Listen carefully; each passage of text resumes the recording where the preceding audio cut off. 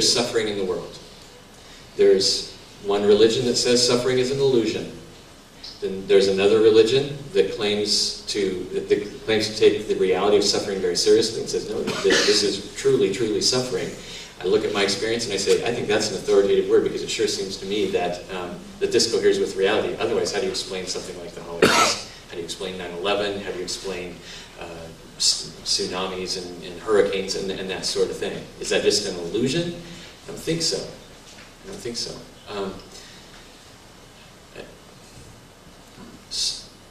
Scripture explains, and here I'm talking about the Christian scriptures, it explains the fall. That tells me that just because I feel a certain way, it doesn't necessarily mean that that's the way that things ought to be. Okay? There are times where my thoughts are falling, and it reveals the darkness of my heart. Is that the way things are supposed to be? Scripture, the Christian scriptures explain the fallenness of humanity. And it tells me that what is not necessarily what ought to be.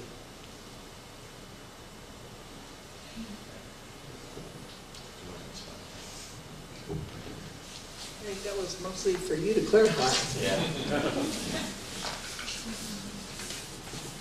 We're going to have time for one more question, and then I think we'll have some closing statements. The gentleman in the back. So I want to come on my basis. Does God care about my initial motivation? Does he care about the motivation? Choosing it just out of fear, or does he care about motivation? Is that directed to me first? So the question was, correct me if I'm wrong on this, unless it's just a matter of my interpretation.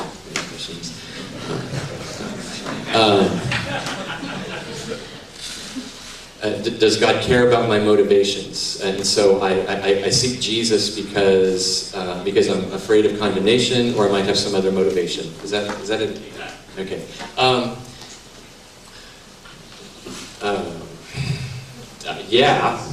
Yes, I believe that motivations matter. I believe that they do. However, I think, say for example, in the book of Acts, there's the Philippian jailer who sees his whole world crumble around him. When the prison walls go down, he feels all the prisoners have escaped.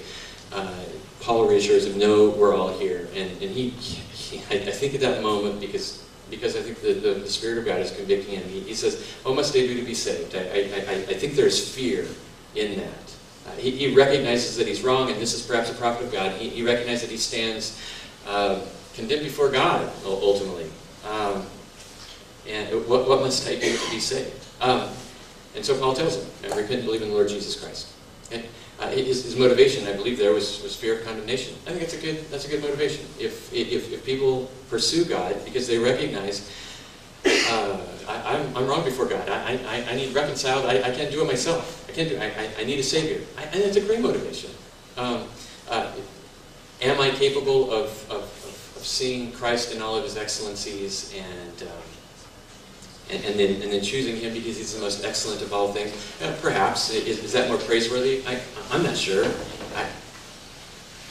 I just know that when people come to Jesus, they find the one by whom and for whom they were created. I might not even answer your question. Why don't you clarify? Is it still a good motivation if it goes against your personal ability and reason in your own judgment? Is it still a good motivation if it goes against my personal judgment? But if I have a motivation, what's that? So if it goes against my own ability to reason, is it still a good motivation? I'm not sure that that we would be motivated by something that goes against our reason. I mean, is that possible? I guess I'm struggling here. I'm sorry. What's that? So fear might be more intrinsic. To a person, I guess. It might still act as a greater motivator than your own personal ability to reason. Would you say that God would take motive of fear over motive of reason? Well, I think when it comes to coming to Jesus, it's always going to be an intermingling of all those things, and I don't necessarily know that one is greater than the other. I think wanting to be reconciled to God, fear of condemnation is a fine motivator. Why don't we let Dr. Wilson Sure. Sorry. Yeah, I just wanted to say, I think that the only motivation that's really a bad idea, in terms of, at least the traditions I know of, is the motivation to prove yourself right over others. And I think that self-righteousness is a real big trap, and a really bad idea as a motivator. So, but all the other motivations, come as who you are. So. In a few moments, the speakers are going to offer their closing arguments, but I want to remind you of two things before. First, we're going to have our second debate again on the 15th of November. And second, and more importantly for today, we have a book table outside where you can purchase the texts of or pre-order the texts of either of the authors, and they can sign those texts for you. This is a chance for you to see a lot more of what the speakers have been arguing, what they've been articulating. I think that it's an excellent opportunity. We don't usually have that. We've been very fortunate tonight, so I hope you will visit that book table.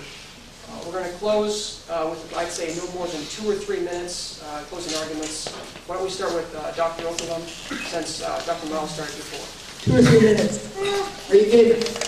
Oh, sorry. Or thereabouts. Okay, can you give me like 1 more minute?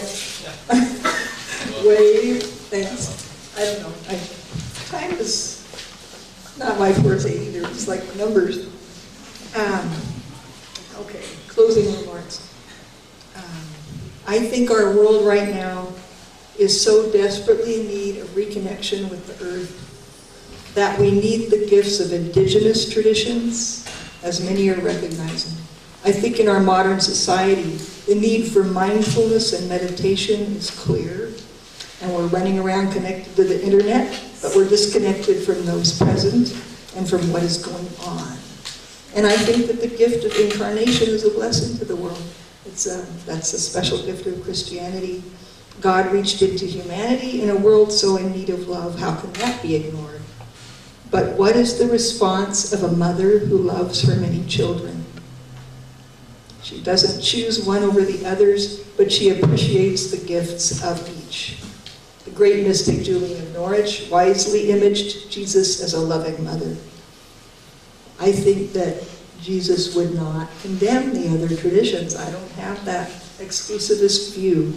And I don't think, I would not be an exclusivist whatever tradition I practiced. One of my other traditions is inclusivist and the other one is pluralist, so I don't have any exclusivity in there.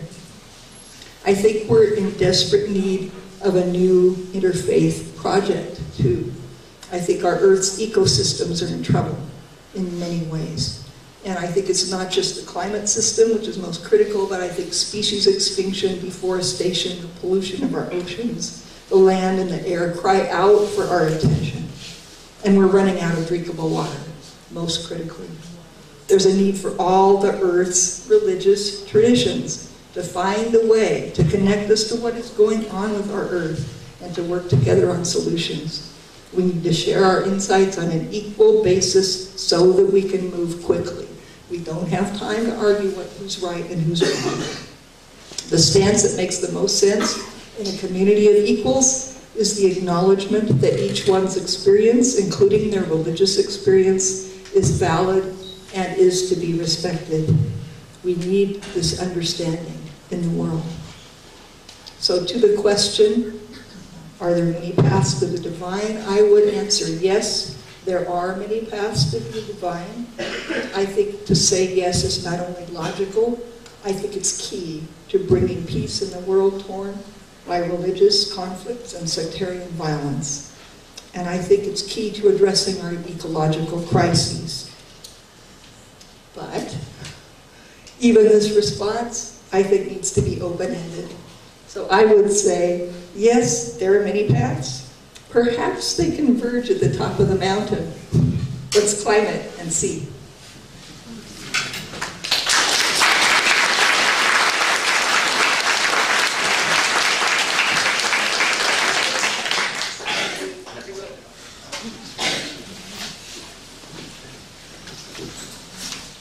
Well, gosh, I feel like I'm a preacher. I need to stand up.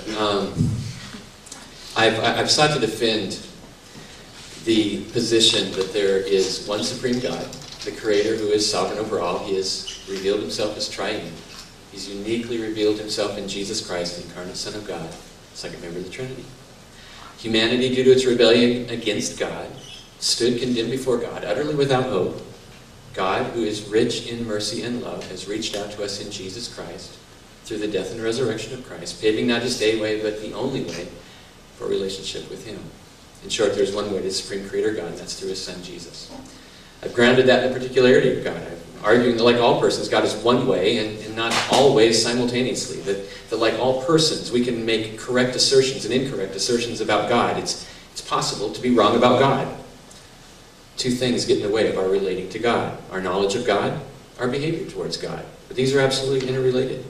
How can I say I'm rightly relating to God when I'm denying aspects of him or his plan that are essential to who he is? It's akin to me saying that I know someone named Chris well, and I rightly relate to Chris, but I don't know if Chris is a man or a woman. See the nonsense of that? I've argued that pluralism requires us to ignore the essential differences in all the religions of the world. To make the case that many paths lead to God forces us to deny the distinctiveness of every religion, not just Christianity. When we do that, we're forced to three alternatives, it seems to me. We have to admit that it is acceptable and legitimate to believe contradictory things about God at the most basic and essential level. Or we have to admit that it's impossible to know anything about God with any certainty. Where does that leave us? 3, we have to then become the arbiter of which claims are true and which claims are false. And typically how that's done in pluralistic fashion is to shave off the parts that we don't like, don't suit our preferences. This leads to us standing over God, creating him in our image, according to our preferences, our sensibilities. And not one of these options strikes me as legitimate for sentient, rational people. So I'd implore you to not be so intellectually lazy or dishonest as to reduce all the religions down to a lowest common denominator, trimming away all truth claims that differentiate them one from another, and then in the epitome of begging the question, announce then that all religions are ultimately the same. If you came here being convinced that many paths lead to God, I'd implore you to take seriously the claims of each religion, starting where each one starts, recognizing that each makes fundamentally different claims about the nature of God, the nature of humanity, the nature of the world we inhabit. And then, I would implore you to start with Jesus.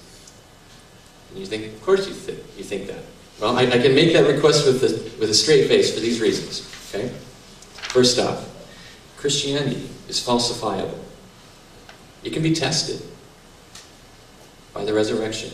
If Jesus did not rise from the dead, then by all means discard Christianity. The Apostle Paul said that. If Christ didn't rise from the dead, then he's, of all people, most to be pitied. That's a hard and fast criterion. If you can demonstrate that the resurrection did not take place, then by all means go on to something different. Christianity is actually falsifiable. I like that. Jesus is a universal religious figure. I think that is significant. If all the religions of the world have something good to say about Jesus, and almost all of them do, that seems like a good place to start. With Jesus. Start with him and his claims.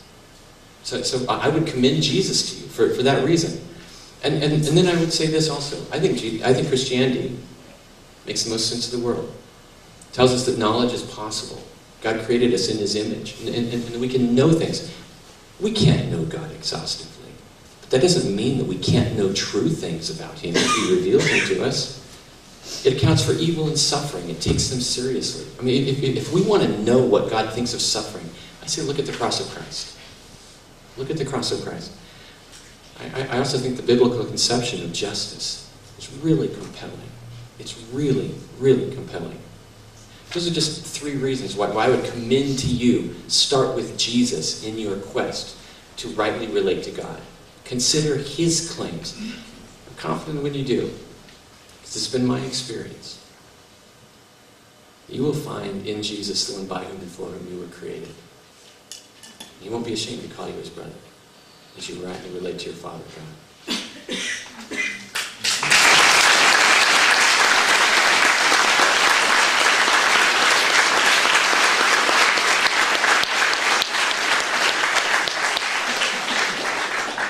Thank you, everyone, for attending. I hope to see you on the 15th of March.